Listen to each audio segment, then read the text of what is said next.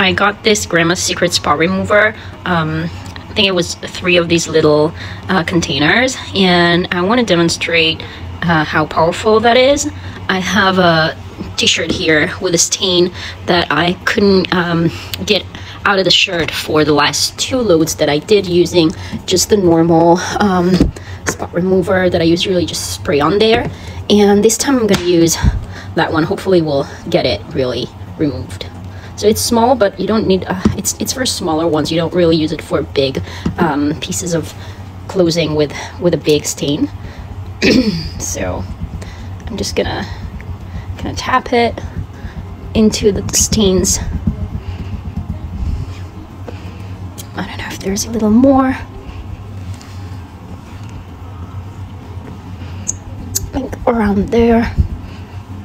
This was a coffee stain, and I'm gonna read the instructions here. It should be good for oil, grease, paint, makeup, grass, clay, blah, blood. Where's the coffee? Here's the coffee.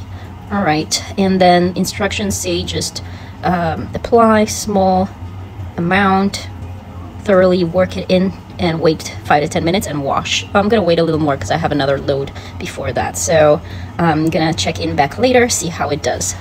But just want to push it in there so it's work thoroughly. Maybe I'll even use a little brush for that.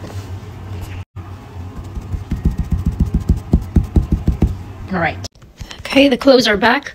Let's see how it did. I can still see a little bit left from this stain. Keep in mind it was dried in a dryer, so it's a tougher stain than a fresh one, but I don't know how impressed I am with that.